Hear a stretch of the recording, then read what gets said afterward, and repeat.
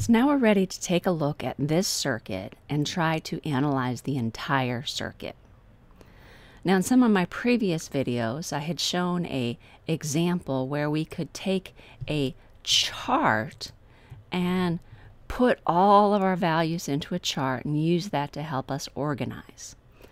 Now that's really useful if you have just a series circuit or just a parallel circuit.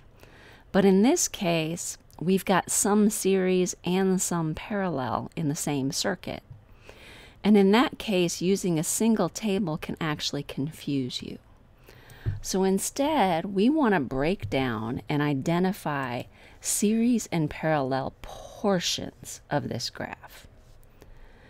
And to start with, we want to look and find a series or parallel section. And in this case, I can look here and see that I've got a series section of those resistors. And in series, I can actually take that and figure out that the two resistors add up. 2 ohms and 3 ohms gives me 5 ohms. And for right now, I'm just going to call that resistor A. So the equivalent of this is if I replaced it with a single 5 ohm resistor.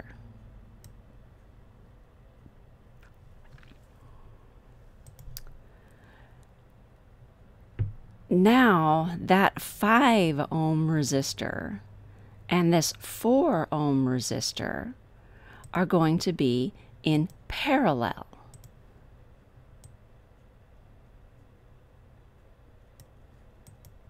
And that means we have to use the inverse law to find that set of resistances. And so instead of having 2 ohms and 3 ohms, I have 5 ohms. And then instead of having 4 ohms and 5 ohms, I now have 2.222 ohms.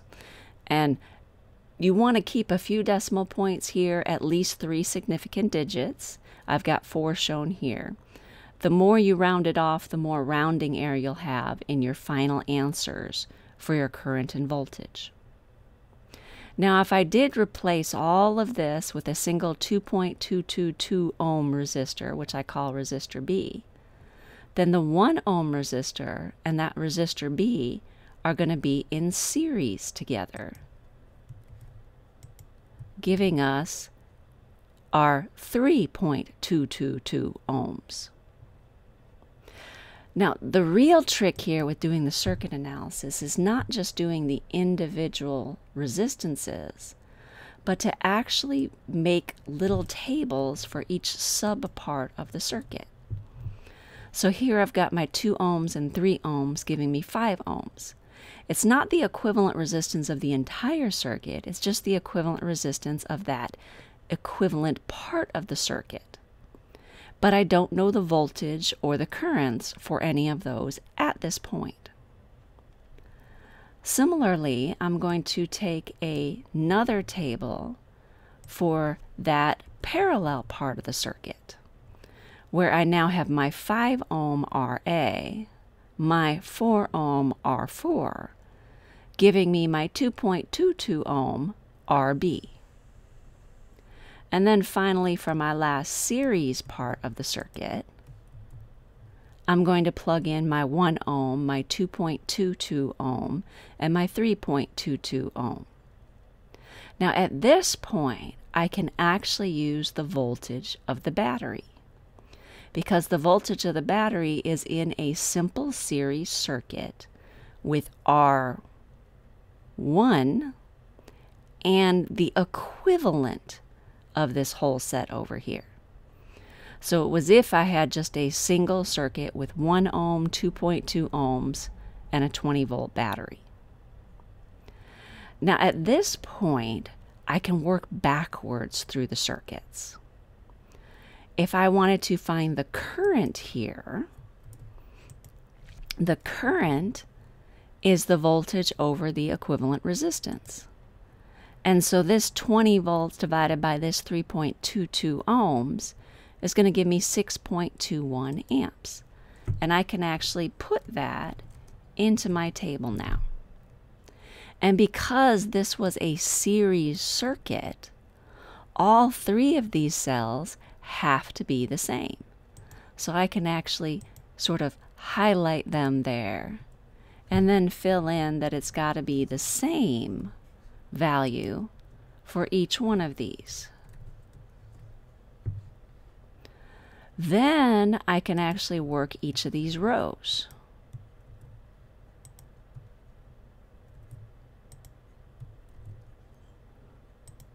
And just to space this out here, the first row is going to be the current times the resistance, so that's 6.21 amps times 1 ohm, which is going to give me the 6.21 volts. And then this row is 6.21 amps times 2.22 ohms, which will give me 13.79 volts. Now, that means I actually now know my current and voltage going through my original 1 ohm resistor. That's been solved. What I need to do now is figure out what's going on here. And that particular part of the circuit, I know the equivalent values going through that section. That means I could take this line of my table and transfer it to this table, because the equivalent voltage over that section of the circuit is 13.79 volts, and the equivalent current through that portion of the circuit is 6.21 amps. Now, this is a parallel circuit, and that means this section of the circuit is going to have all the same values for the voltages. And what that really means, going back and looking at my table, is that from here to here, I had a voltage drop, and it's the same voltage drop over this side as it is over this side. And that voltage drop is my 13.79 volts.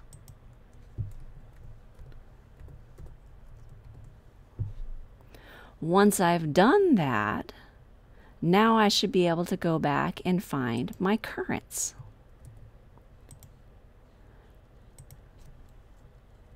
And the current for the top row here is going to be my 13.79 volts divided by my 5 ohms, which will give me a value of 2.758 amps. And then my value for the next row is going to be my 13.79 volts divided by 4 ohms, which will give me 3.448 amps. Now, if you go through and add these up, you'll find out that within rounding, you get the same value here. And I could probably round these off to give me 2.76 amps and 3.45 amps. And then that rounds off to the same value that my IB rounded off at. Now, there's no problem keeping 4 significant digits out there. I'm just rounding things off a little bit here. Now, the next step here is to realize that as I'm working through, this line here had to do with the series which went in there. So I can transfer this line of the table to this because it represented this section of the circuit. And so I know that that particular section of the circuit had a voltage of 13.79 volts and a total current of 2.76 amps. And that means that from here to here, the voltage dropped 13.79, and the current through that branch is 2.76 amps. I had volts there. It should be amps. Now this is a series section, and that means that these parts, again, have to be the same. So I can then transfer those values up to find the current through each one of those resistors.